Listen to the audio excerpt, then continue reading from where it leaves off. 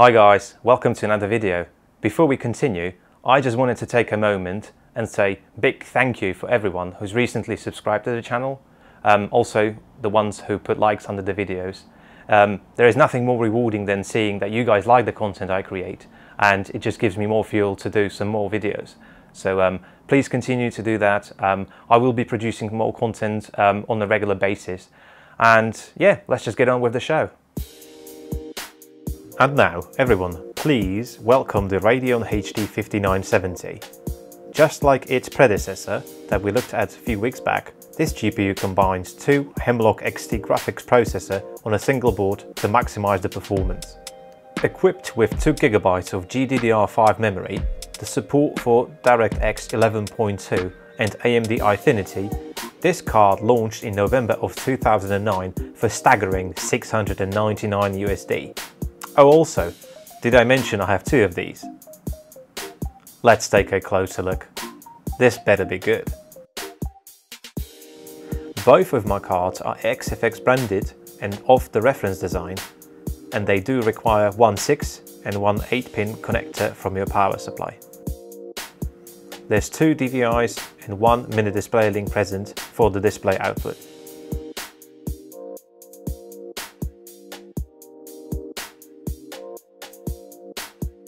Removing the backplate first, we see thermal pads are present to help with memory temps, unlike on the 5870 that we've looked at last week. Removing GPU brackets was next.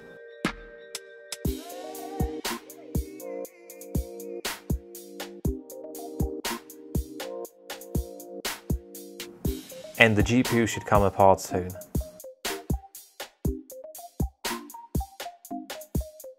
And there it is. I paid £85 or 115 US dollars for the pair of them. To think that this combo would have cost someone over 1,000 US dollars, I mean, hello 2021 and the silicon shortages, hey?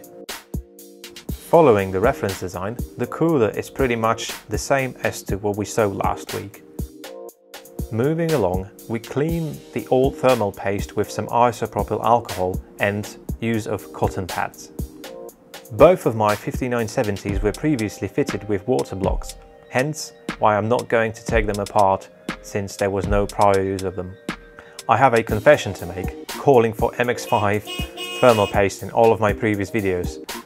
In fact, I'm using MX4 all the way along. I'm not entirely sure how I ended up calling it MX5, but hey, there you go.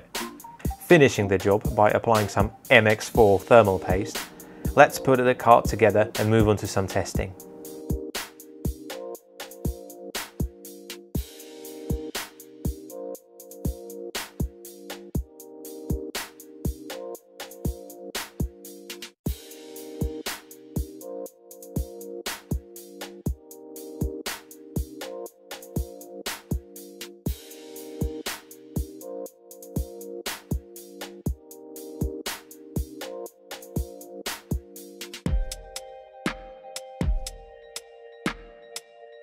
Before we start in Heaven benchmark, I have a quick ask of you guys.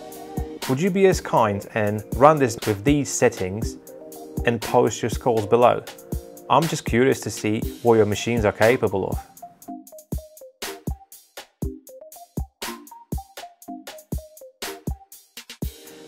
Here, the 5970 managed to score 1096 points. When running the pair, we almost doubled that at 1,898 points. Again, rank topping and really amazing results for both runs. Looking at the previous scores, it's almost funny to think that just a few weeks back I was blown away how well the 4870 performed in comparison to even then the last year's 3870. This is great progress, just some 2 years later. The power efficiency is also scaling nicely with the 5970, where the peak power consumption of the test rig was just 276 watts and some 507 when using a pair of them. This brings me to another point about these old extreme cards. The scaling we achieved in the synthetic benchmark sadly does not translate well into the actual games that these cards are intended for. I was struggling with the Quadfire setup and spent considerable time trying to figure out what the heck was happening. I understand that the game engines were simply not optimized for such levels of ground performance and only managed to get a handful of games that could handle all 4 GPU cores. Oh well, let's jump into the game testing. Alright, let's go, Vito. In Mafia 2, we see great overall utilization resulting in almost 88 FPS on average, more than satisfying the maxed out at 60 FPS I usually aim So for. Vito, what was the one thing you missed the most when you was in the game? Freedom. Yeah, well, but besides that. Booze. Far Cry 3 was next, where the 5970 delivered respectable 60 FPS on average. Great GPU utilization again, no significant frame drops to report here, just smooth gameplay.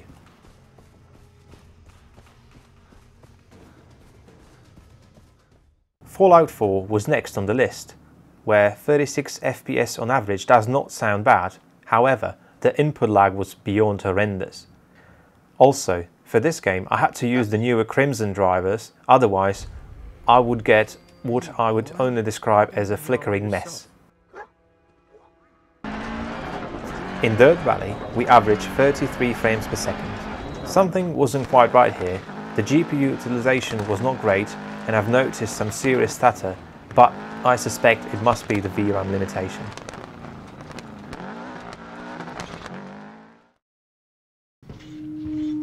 Metro 2033 Redux was the first game where I could get the Quadfire to work and the GPU usage was in mid-80s. Despite this, we only saw 34 FPS on average. A single 5970 achieved nearly 18 FPS on average. This game is extremely demanding, or could it be that it is NVIDIA optimized title? Well, we shall find out at some point.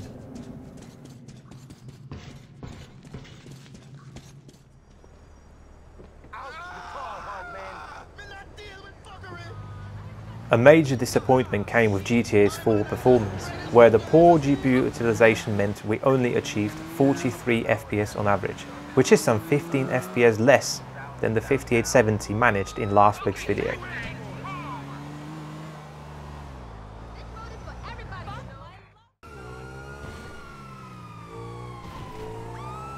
GTA 5, on the other hand, ran really well, and we achieved 105 FPS on average.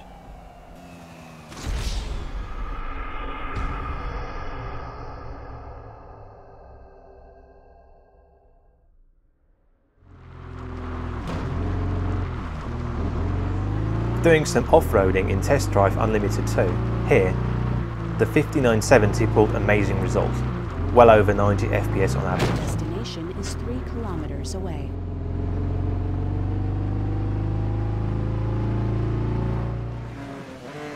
Need for Speed Most Wanted was next. Here, the 5970 manages nearly 29 FPS on average. However, the game is pretty much unplayable due to massive frame time delays and also the VRAM limitations. Until the next time then.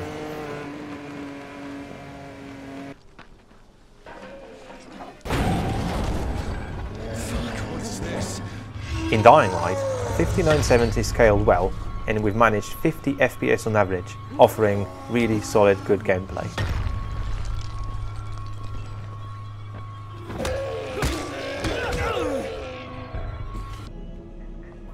Alien Isolation showed no mercy and we saw really poor GPU utilization, resulting in just 45 FPS on average, which is 10 less than what 5870 delivered last week.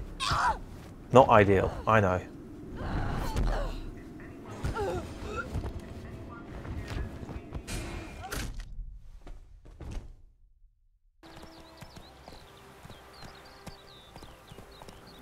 And here we have a new addition to our testing. Please welcome Witcher 3. The 5970 barely managed 21 FPS on average. I know, the not ideal GPU utilization and lack of VRAM is a dangerous combo which led to this poor result.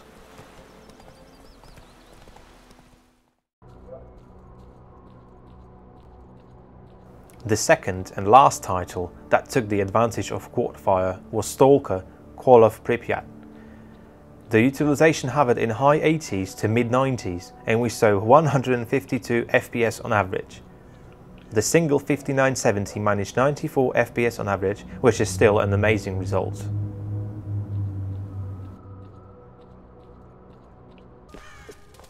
Last game we've tested today was 2013's Tomb Raider. Here we saw amazing results of 137 frames per second on average, which meant this game is no trouble for the 5970.